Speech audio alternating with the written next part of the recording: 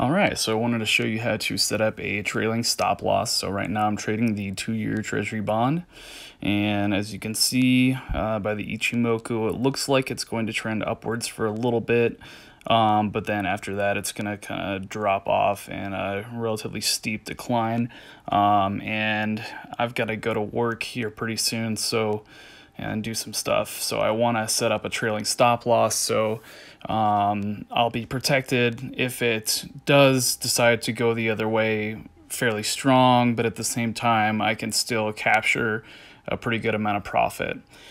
So I'm setting up a trailing stop loss, and for anybody that doesn't know what it is, it's a stop loss, but instead of being just a hard stop, it will actually travel with the security or futures contract or whatever you're trading, and then if it does pull back, it will do so.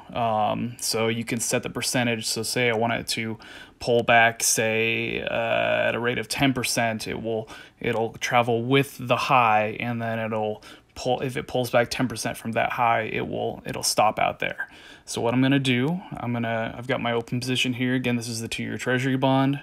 I'm gonna go to my positions, okay, and then I'm gonna go to trade.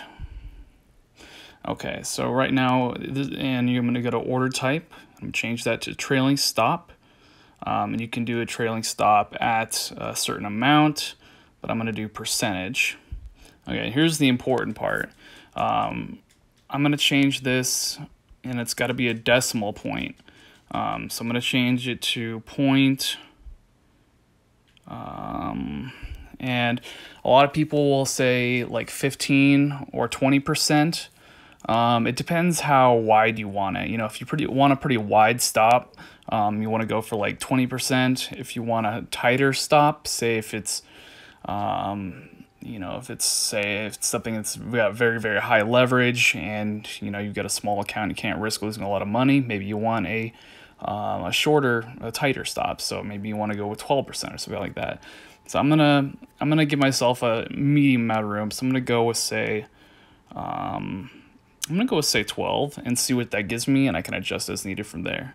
So I'm doing trailing stop quantity 2 because I have 2 contracts open, and then 0.12 for 12%.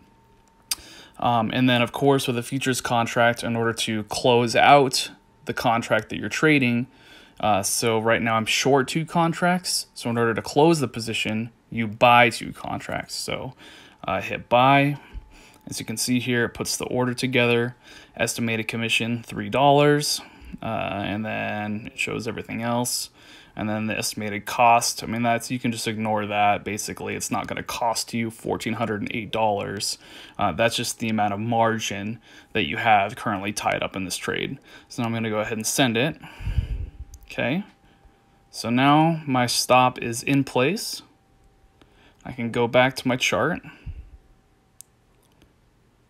Okay. And as you can see, this stop is actually way too high for what I'm comfortable at. So I'm going to go ahead and tighten it up. So instead of being it at 12, I'm going to say I'm putting it at 8.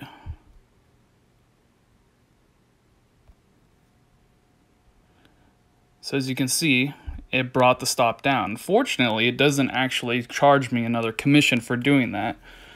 And I may even tighten it up even more because I've got a small account. I don't want to risk losing a lot of money. You know what I mean?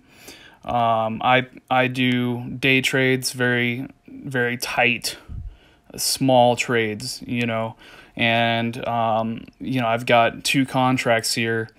For every tick this contract moves, it goes plus or minus $15.63. So if it moved all the way up to where that stop is at, that's a pretty significant move. That could be a good amount of money. So and right now we're looking at, and this is important too, you want to look at your different candles. So right now we were looking at the 30-minute. So now we're looking at the 10-minute candles. So every one of these candles is 10 minutes. So I feel pretty confident about this. You know, I would, you know, that way I can go to work and do my day and not feel like I can and I can leave my stuff without feeling like I'm gonna get totally crushed. But even if I left it right there, if it were to take off, you know, that's still I could still lose a pretty good amount of money there. So I'm gonna go ahead and drop that down to 0.6. See what that does. Okay, let's bring it to 0.5. All right, so that's about where I would want to put it, I think. Anyways, so I'm going to go ahead and leave that there for now. But anyways, I just wanted to show you guys how to do that, how you can use trailing stops to give yourself that cushion and that security whilst needing to go ahead and do your business, because no one wants to be staring at their phone or their computer all day long. So hope that helps. Thanks so much for watching, and have a good one.